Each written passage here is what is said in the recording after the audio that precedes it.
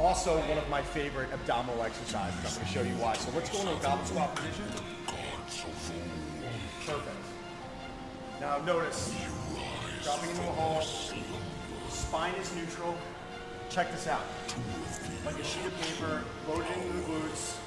Hips look great, knees look great. Back up. Let's go to about 5 reps. 2, 3, really slower. 4, awesome. And perfect, so they're down.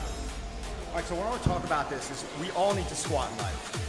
We're going to be sitting on a toilet till the day that we die, so it's something where, in all honesty, we have to be able to get in that position, but not all of us have earned the right to have it on our back. So there's different ways to squat. There's barbell back squats, front squats, surgical squats, like we did the other day.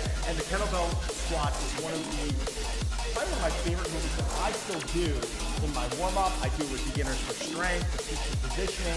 But because we're holding the kettlebell in front of us, because we're in the safe position, it forces our core to have to engage, which also enables you to be able to sit in the hole a lot.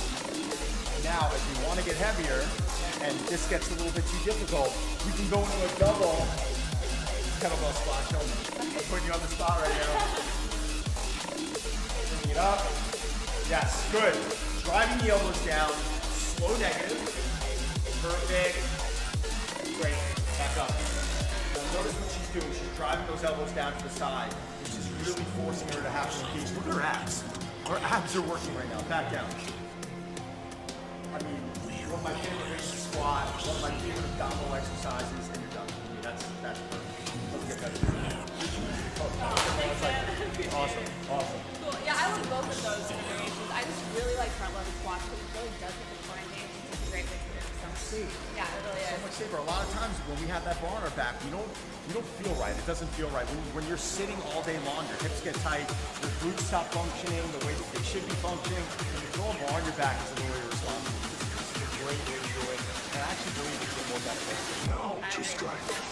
Well, thank you, Don, so much. It was great to meet you today. Thanks for coaching me. Everybody, thanks for being with us, and we will see you soon.